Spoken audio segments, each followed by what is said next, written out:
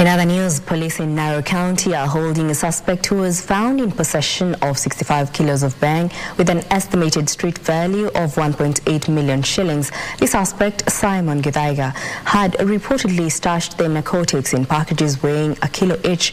Drugs. The police now believe that the drugs may have been destined for various parts of the country.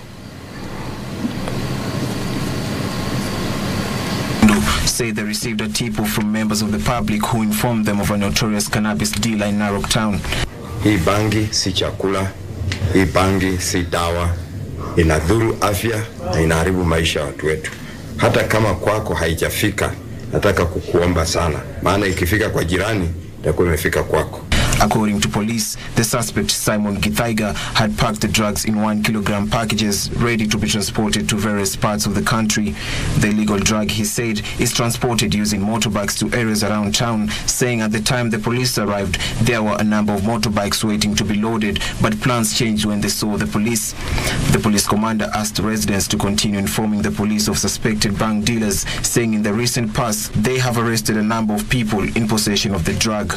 For Lunchtime News, I'm Alvin Kaunda.